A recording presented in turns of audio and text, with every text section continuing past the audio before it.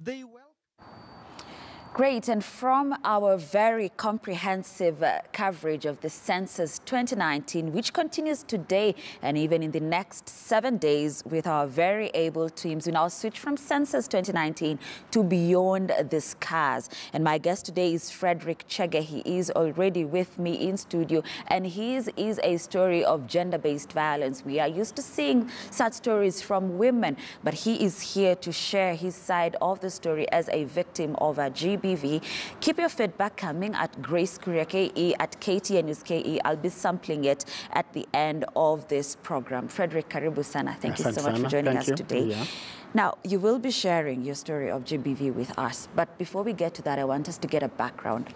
I want you to tell us, how you met your wife, how you two got married, all that background. Okay, fine. I met my wife in Dandora, in one of those county markets. When was that? That was 1990, at the end of 1990. And then we cohabited towards somewhere in the middle of 1991. So it was okay. But obviously the things I've seen later on, they were manifesting even then. But then obviously I was naive and I thought these are things that people can work out. But it hasn't. It has somehow gotten worse. Yes. What did you see then? Well, for example, incredibly excessive flirting with people, even though I was the one who was going to marry her.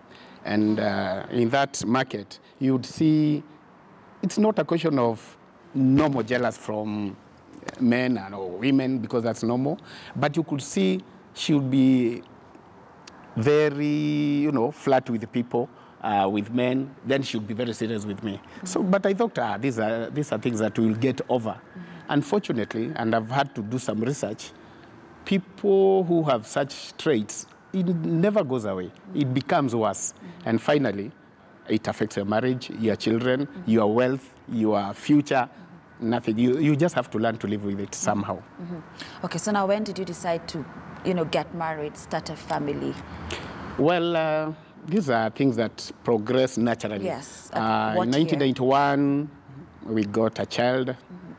And just to make things clear for our viewers, I will not refer to any child by gender or usually by age, like for example, first, second, or third. I'll just say a child or it, just to protect them as a responsible man. Yes. So that's how we got our child in 1991, then progressively others, of course. You got married? Married as in church? Yes. No, we didn't.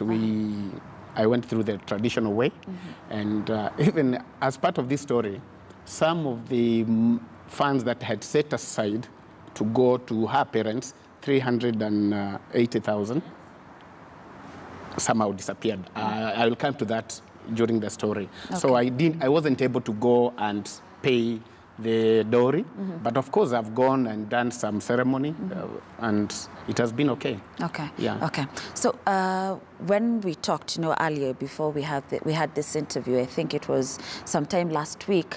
Frederick, you described your wife as a narcissist, a person with a high level of covert narcissistic personality disorder. I've had to conclude that, considering her behavior and how she doesn't care whether we lose all property, so long as everybody thinks she's innocent, then there's nothing we can't lose. Okay. Whether to go through the courts or property or children, she doesn't care. Okay, now before we get to the story, the main story, because you said there are certain traits you saw before and you probably ignored them. Did you see that? Did I see those traits? That personality disorder. At that time, no. At that time, obviously being not an expert at all, you just see these things and you think, this is just normal behavior from young people. Somebody's going to get over it. It doesn't count. You think once you settle with the responsibilities coming in, then you are able to overcome that. But unfortunately, and for all those people out there, especially men who don't want to come out openly, and I believe even women go through a lot of that. You just have to, if it were my choice, I would suggest to the government, to the churches, to those people who conduct pre-marriage counseling, to have a course on those on NPDs so that people can know what to expect. And if they see any signs of that, then you call it quits. Yes. Okay. So let's now get to The it. story. Yes. So, where do we, because it's a rather long and complicated story, let us start from, for example, where I asked her, we go for HIV check test, because that's something I told you. Now, I was working for an international airline that is up to 1998. In the process, I told my wife, please, can we start a company? Because the kind of retrenchment that goes in here, I might be affected and we are going to suffer. You know very well, the airline industry is a very small market. You know, if you lose a job there, it's very unlikely to get another one because the industry is so small. And that was my specialty in cargo. So I decided, no, let's put up a business. We put up an agency, clearing and forwarding, which is related to the kind of work I was doing. And it was, but we had, I took on a young man who was, at least in those days, he was older than me by 2 years. Okay. So I made him my personal assistant. There was my wife, of course, as the co-director. Then there was, I employed a secretary, and it was going well, and it was picking up. But my friend, even with this man, you see, I was working for international airline, going all over the world. I couldn't stop her from flirting with this man, flirting excessively. And it cost my secretary, that lady who was there, a young girl, very young, almost our daughter, like. I believe that's the reason she had to quit the job. Because at one time, this flirting led to a situation whereby the man had become even bold. Now they were so bold. He could even touch her hand when I'm there. And the girl was like looking at me like this, wondering what kind of wife is this? And I pretended because she knows my character. I can't fight in front of people. I can't ask because that will mean dissolving the company because obviously I'll have to sack him. Don't forget there was a possibility of conflict of interest. If my boss knew I had an agency and I'm competing with our customers, obviously I would get the sack. So I was sort of tied up. I can't act against this man. He knows my secrets. He can go to my bosses and expose this. My wife knows that.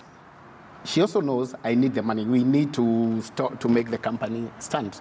So what do? I just keep quiet. When we go home, I try to warn her, to tell her, please stop this humiliation. She doesn't.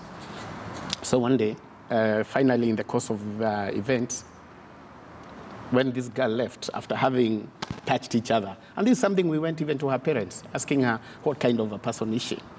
But finally, this man contracted some disease, happy lifestyle disease, if I may call it that way. And that is what precipitated what I'm about to say. So after some time, she got some kind of, just like any other human being, she got sick in the body, which had nothing to do with what I have just described. It's just natural disease. So we went to so many hospitals, nothing was happening. Nobody could diagnose her properly. Finally went to Aga, because I was also working, I had insurance, so it was no problem. So after 2 tests and we couldn't get anything, one doctor, an Asian doctor, told us, okay, young people, in those days obviously we were young, if you come here again next, I propose you come here after about 2 weeks or so, let us conduct HIV test.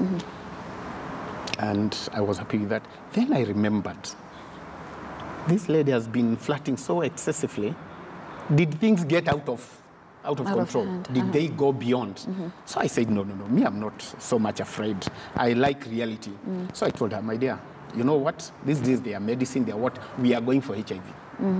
She totally refused. There's nothing I could do. Then, when she saw I was resolute and it must happen, she waited for me. She escorted, okay, at that time I was farming. By this time I'm retrenched already, because I told you there were a series of retrenchments.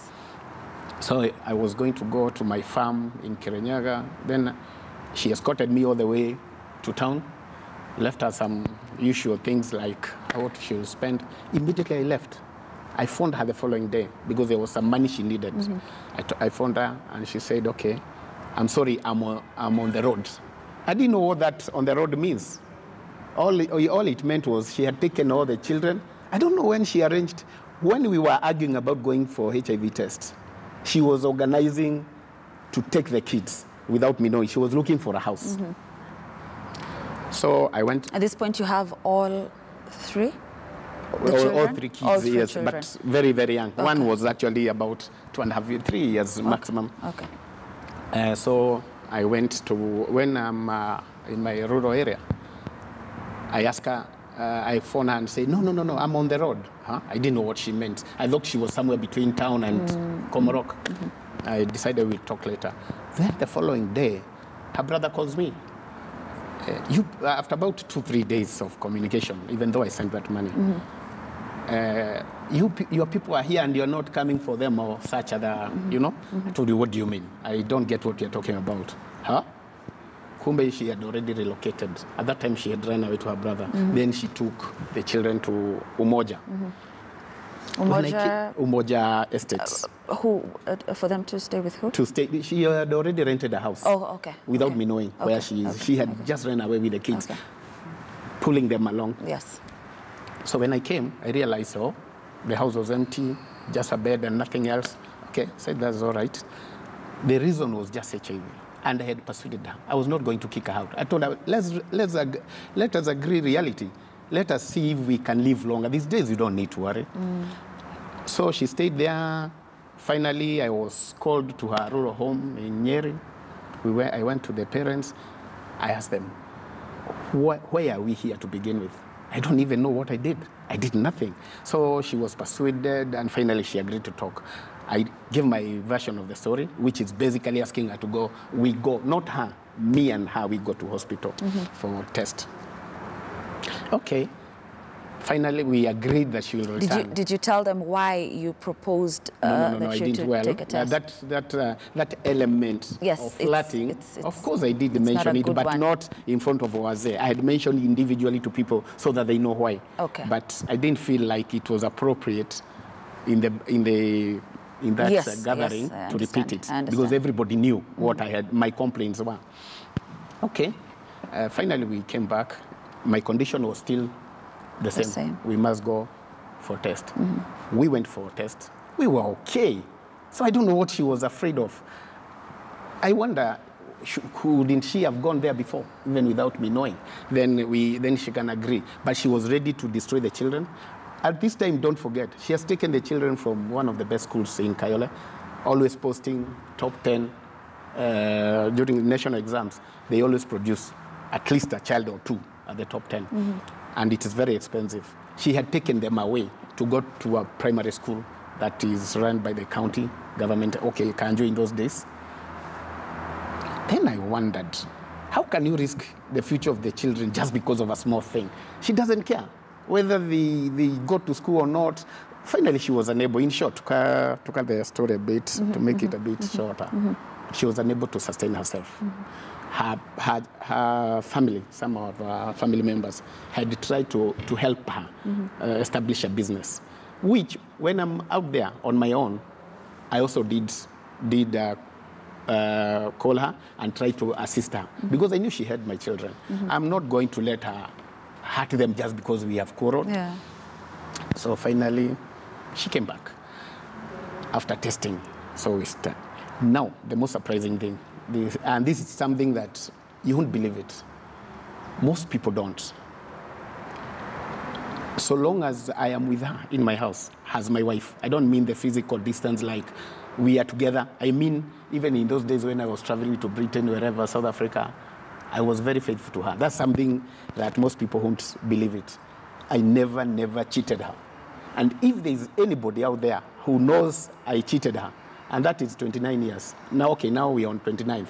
If there's anybody who can say I cheated with her, don't forget I do patronize bars. There are very many waiters there and whatever. If there's anybody there whom I cheated with, I'm ready to give them 10,000 shillings. Because I never, somebody come up and say, we were with you, and this is, I know it. There will be no takers for that. Secondly, in those years, 6 years into our marriage, she sent me a Valentine card. I want to prove my assertion that I was very faithful to her. She sent me a Valentine card after about 6 years into our marriage, when I was still working. I'm sort of mixing the time frame. She sent me a card saying, "Thank you, my dear, for being so faithful." So she knew I was faithful. She had tried to find out, and she knew I was faithful. Secondly, thirdly, because I gave out the challenge, she gave me a card, thirdly, to prove how faithful I was for all those years. At some point in time, I had a bar. Now, after retrenchment, I had a butchery in Jam Rescue somewhere along, a very good pub in those days. So I'm working there. Ladies there, since they knew I was coming, since I was working at the port, they knew I had liquid cash I could be able to spend. Very many people. And in those days when I was young, Grace, I believe I was very handsome. There were people who could, who really wanted to make a relationship with me because they can say I can spend. I was able to spend at that time. Now, they got so angry with me for not succumbing to their, to the advances. Now I want to show you why I can claim I was, I was very faithful. So many years down the line, that was about 2001, she sets up a shop in Kayole. Then I happened to meet one of those ladies after a long time later, one of those ladies who was serving that bar. Those ladies, they were all seeking to see my wife. They were wondering, what kind of wife do you have? How comes you never cheat? You never want a relationship. They all wanted to see her. So when this lady talking from me to me from the balcony, when she saw me talking to my wife, we had a small shop near our church, our PCA church, somewhere there. She told me, "Is that your shop?" I told her, "Oh yeah, this is my wife and ABCD." Immediately I left. She came to talk to my wife. If that is your man, he's very faithful. We tried in Jam Rescue, we were unable. We were even wondering whether he functions. So that tells you how faithful I was. But somehow it doesn't pay. You end up, and let me be clear so that I may not lie on national television. The only time I've known other people, other women beside her, is when we are separated. And that will come to part 2 of my story. We were separated for 8 years. After the AIDS, after refusal, and she comes back, we didn't go more than 8 months or so. What year was that? About 2002, 2002, 2003. Okay. That's when she came back. She was away for almost a year. So when we were together there, now things happened. You see, Grace, and I want people to listen to this. People are extremely, extraordinarily malicious. Our landlord, when I went there, I had rented a house. I hadn't bought. Now I have bought a house later on. But at that time, we were living in a rented house. I don't know what my wife was doing with this man. They knew, because we were living in Komorok, they knew she had gone away, because obviously if she goes away, everybody knows you are all alone. I meet this older man. He was older than me now, with about 15 to 20 years there, or thereabout.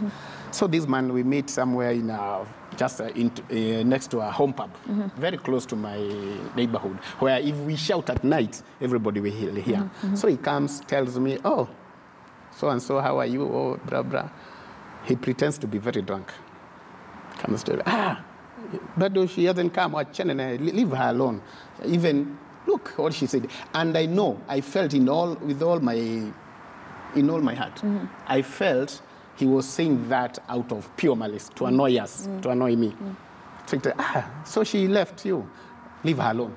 You see that this child, or that? I think that's my child. He said so. He said so, this landlord.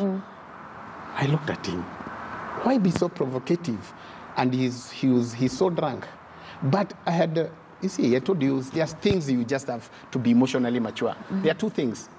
Knock him down, because he was even so drunk, I could easily knock him with no effort at all. But then, everybody will wake up, because it was approaching midnight. Everybody will hear. My children will hear. Do you mean, as a responsible person, you're fighting over the parenthood of a child who is just next there. So you decide to keep quiet. I looked at him, I said, okay. Then he realized he had made his point. His knives had just been driven in.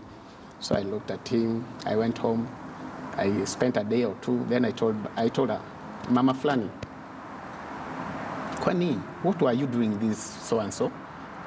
He's saying, this child is his, but I know that's rubbish. Let me be very, very clear, because that child was asking me, was talking about it all the way up to Form 4. This child, I know I could not have said such a thing under any circumstance or reason, not because she's so good or I'm incapable of accusing her. It's simply because this child was born in Dandora. I'm the one who looked for where to live. She didn't know that place. She didn't know that man. But this child was born in Dandora. And I'm the one who drove them all the way. I waited for them to come from school, then took them, they were 2 at that time, took them to Komorok. So obviously, she was born about 3 to 4 years before we went to. She was very young at that, this child was very young by the time we went to Komorok. So this man saying such a thing was simply to spite me, to portray her as being very evil, very bad. Don't forget I didn't even fight. I just asked her, what were you doing? And I forgot there, because we had already fought the first time about HIV. Now, it was such a short period, I didn't want another fight. So I just kept quiet. I told her, okay, you know, so-and-so is not good. You realize he's trying to put a wedge between us. How can he claim such a thing? Now, this is where personality disorder comes in. You would think she would be happy with me because I didn't fight. I've just told her what the so-and-so has said. Instead of appreciating, what does she do? Hey, she takes an extremely different trajectory. Unbelievable.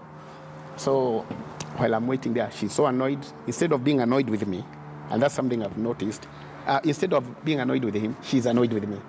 So she goes secretly to that man's house.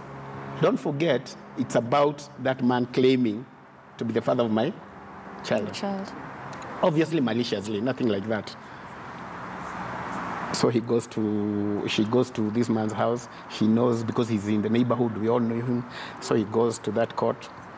At first, he goes alone. I don't know what they talk. He calls him. He sort of resists and refuses. The second time, they go with my child. Now, this is where I told you there is a problem. This woman twisted everything up and down. You see, the man had claimed to be this child's father. Yes. This woman changes everything so that she goes and tells him, oh, you see, Mzee is saying that I had friendship with your boy. This man had a stepson. Can you imagine? I didn't even accept.